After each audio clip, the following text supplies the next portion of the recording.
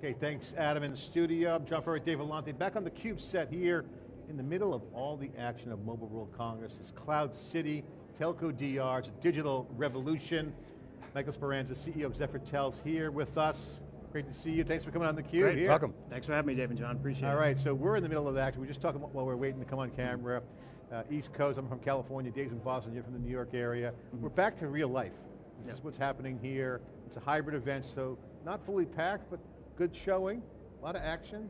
So let's get to it. Yeah. What do you guys do? Take a minute to explain what you guys do real quick, and I got some specific public cloud questions for you. Excellent, so Zephyrtel is a global provider of telecommunication solutions to everyone across the stack, tier 1, tier 2, and tier 3 CSPs throughout the world. We've got 300 customers, and I think probably the most interesting part about us as a company is that we actually probably started our lineage in the traditional sense, in terms of these on-premise legacy large systems, and we are a provider that has jumped in feet first to the cloud revolution. And we're taking the effort now and the investment to move all of our solutions to the public cloud, and we're super excited to be here and showcase that to everybody. I got to ask you, because one of the things that we've been documenting, Dave and I, for the past 10 years is the enterprise transformation. I mean, the digital transformation has been going on for quite some time on the enterprise side. Telco now, it seems like it's getting tuned up nicely to be disrupted and transformed. You're in the middle of it. Yes. You've been on both sides of the table. Now you're on the full throttle transformation. What's your take? Where are we at? Yeah, it feels as though we're at an inflection point. I think the last, call it 12 or 18 months, maybe that's been an industry pause for everybody to kind of look back and reflect around what their long-term strategies are. And more, just over the last 12 or 18 months, we've seen more announcements, more big names jump in feet first, be a little bit more public, no pun intended, about what their intentions are, what their investments that they're making into the efforts that they're trying to deploy in their networks. And we feel like we're at an inflection point, and we're ready for it. It's interesting that Zephyrtel had a legacy business, on-prem business, and you're transitioning. What was the catalyst for that transition, and what has it taken to get there? What did that journey look like? Yeah, I think the catalyst is really figuring out how to enable our customers to compete on a ladder that has more rungs to it. Right? If you look at these legacy on-premise solutions, we could pour mountains and mountains of dollars into R&D, and at the end of the day, we would still be struggling to offer them something that really creates a true competitive disadvantage or a competitive advantage for their business.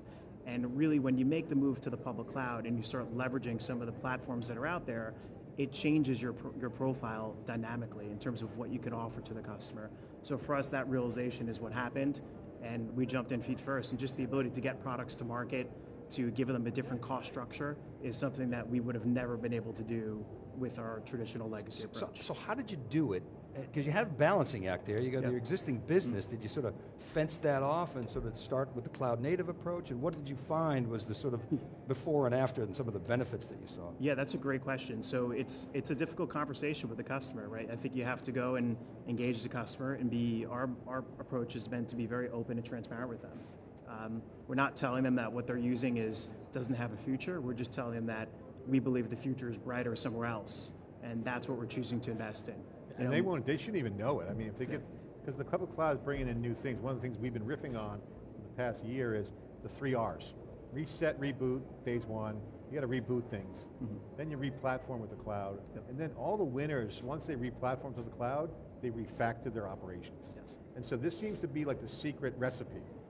Once you get to the refactoring, then you're introducing net new opportunities. So you do some cost recovery, you re-platform, you get some things going, and then boom, new things are happening. Yes, absolutely, and you have to have a long-term horizon. You can't, if you're trying to make these types of transitions over quarters or even years, it's not something that's easy to do with a business.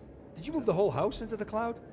We're working on it. Okay, okay, but so when you think about the telco industry, to me anyway, there's some clear workloads that can and should go into the cloud like immediately. I mean, I think about it like mainframe downsizing in the day.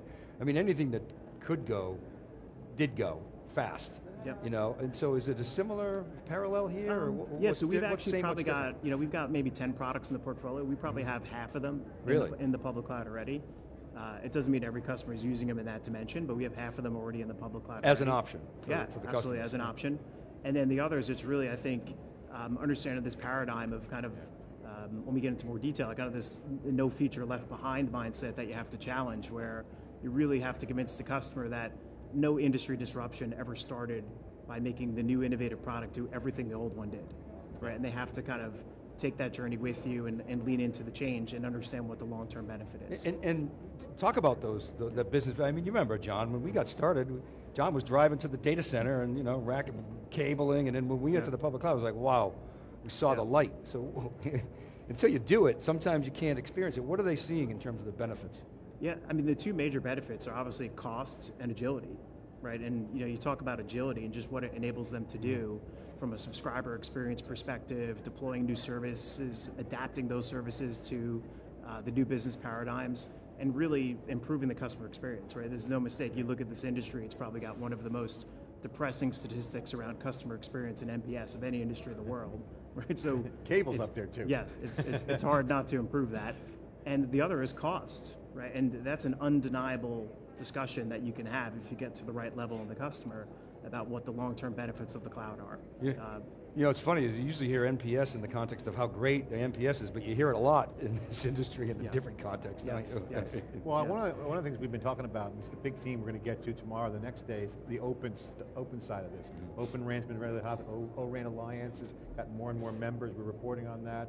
As you look at the stack, the tech stack, you got a lot of OT, and IT's coming in because it's digital, a lot more IP-based systems. So you have this OT legacy culture of just, okay, we have, sometimes regulation drives it, but sometimes it's just old ways of doing things. Is that going to be encapsulated with like, say, containers, or does it have to die? Does it have to like be let go, or can you nurture it? Like some companies still have mainframes. I mean, big banks have mainframes, they don't go away, they do one thing. So is there a coexistence between that old legacy and on top maybe abstracting away that nonsense? I think certainly there can be, and we've employed that approach with customers where if they're looking at deploying new services or tackling a new emergent market or rolling out a new kind of tiered service offering that might be under a different brand or label from their core brand, we've certainly approached it that way. The big thing for us is really approaching that discussion with the customer and really talking about what we can do, not what we can't do. And can't emphasize that enough. And the other piece is really having the right decision makers in the conversation, right? And understand that you're talking to someone who understands the impact on the P&L, not just on making kind of virtuous technical decisions about the way things were done in the past. Michael, I got to get your thoughts on the agile, because obviously cloud, speed, agility, we just heard from Microsoft on the interview I did with him around high density chips and low power, that's going to enable more stuff. So there's more stuff coming in the hyperscalers, more cloud, and you start to see companies like Snowflake, built on top of AWS, hugely successful. So this is an enablement market. Agility is key. How, as the CEO, you're looking at this, okay, you're refactoring, you're replatforming, agility is a benefit. How does that change how you run the business, how you serve customers? Yeah, so it really changes where our investment dollars go. That's probably the number one impact. So if you look at AWS as a platform, it started 15 years ago, it had one service, right? Today it's got over 200. So understanding that these platforms receive billions and billions of dollars of investment every single year, regardless of which one you're aligned to, and leveraging that to power the services that we provide. We don't have to build everything, right? We can leverage the capabilities that they provide to us, really focus our energy and our dollars in the things that make our application unique to our customer. So that was really one major transition as leading an organization that you have to make. And then you have to convince the organization to go in that direction. It's different, and you have to be very overt and transparent with the customer. Well, the early days of financial service, cloud was an evil word, and now every financial service organization is leaning in big time.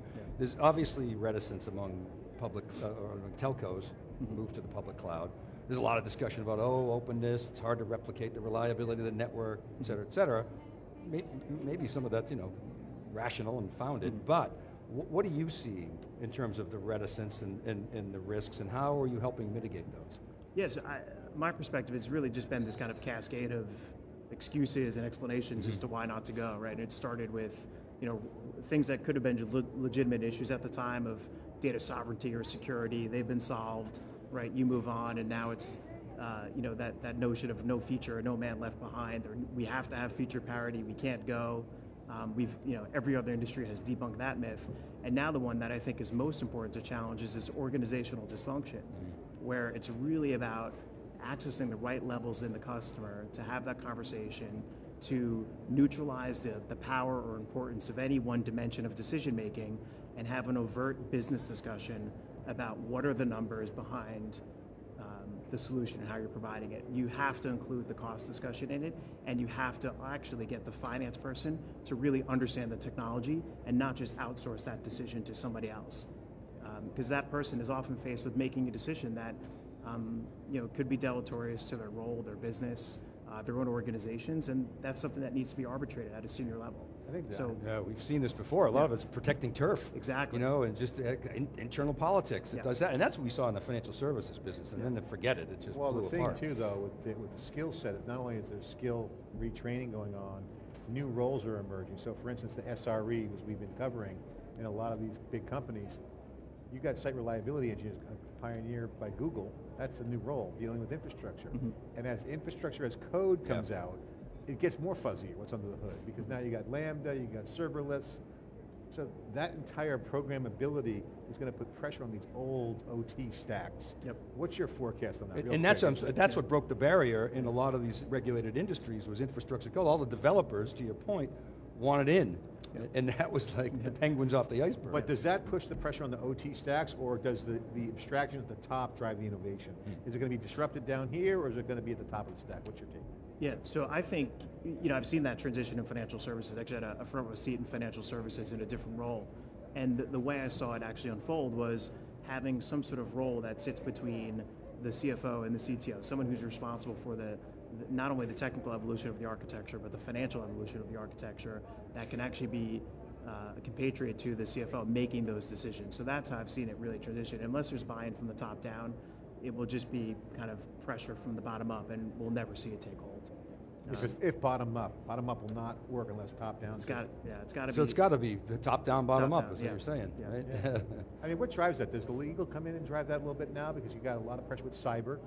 So you got cyber, you got regulatory pressure with telcos. I mean, some of these carriers, they get penalized. Or are they still blockers? Is that the legal still a blocking? Yeah, we haven't seen legal really enter the decision-making process for us, and for us, we probably wouldn't involve them unless we needed to, quite honestly. I think it could be more of a blocker than someone, they can only say no, they can't really say yes, is our view of that. So they're an important person to be on the journey, but probably not someone that we would seek to include in the decision. All right, Michael, I want you to take the last minute to just take a minute to explain what you guys are doing. What's your vision of the company? Obviously, you're on the right wave. The wave's big. You get your surfboards out there. You're going to ride the wave. What are you going to do? What's the big goals? What's your plans? Take a minute to put a plug in. Yeah, so look, we see the future as a marketplace of cloud-based solutions. Right? We feel that we're someone that's trying to lead that innovation. I think it's fantastic to see what's happening here right now with Cloud City and giving all the disruptive vendors a voice in the industry that they probably did not have before. And we really see the vision as that open marketplace where things are leveraging APIs, all these systems can communicate across the stack, and we're going to be part of that journey. We're showcasing solutions here today around subscriber management to drive ARPU, where we've got solutions for managing the customer experience in the home that will increase retention. And really everybody has to just open their minds to learn about what's possible with the public cloud and then translate it to how it can actually benefit their business. Are you guys looking to hire? Any things you want to share, plugs for? Yeah, look, we're growing. We've got solutions here that we're looking to position to customers across the stack globally, tier 1, tier 2s, and tier 3s. And please come by the booth and visit us and learn about us as a company. John, the big difference between the cloud this decade and the cloud last decade, there's such an ecosystem now that's built in, that's forming, that you can leverage, right? That was kind of really immature last decade, and it's not just one company going after this, it is the ecosystem. Well, the problem, not the problem, the opportunity is that the telcos are going to get punched in the face with the edge now driving with 5G, because now they cannot ignore the fact that you now have a cloud edge that is explosive in functionality, low cost, silicon, high density, it's just a game changer. That consumer technology is coming to the edge, and it's going to forcing function, so that if they blink, who blinks first? Yeah. Telcos or cloud? So public cloud's coming like a freight train. Cloud's not blinking. It ain't blinking, it's a freight train. The freight train of public cloud is coming into the telco, and if people don't adapt to it, they're going to be toast. And I think the opportunity is for entrepreneurs and founders and CEOs to drive that innovation. Okay, innovation's here, and we're going to continue bringing the coverage, and we're going to go right to the studio where Adam and the team are there.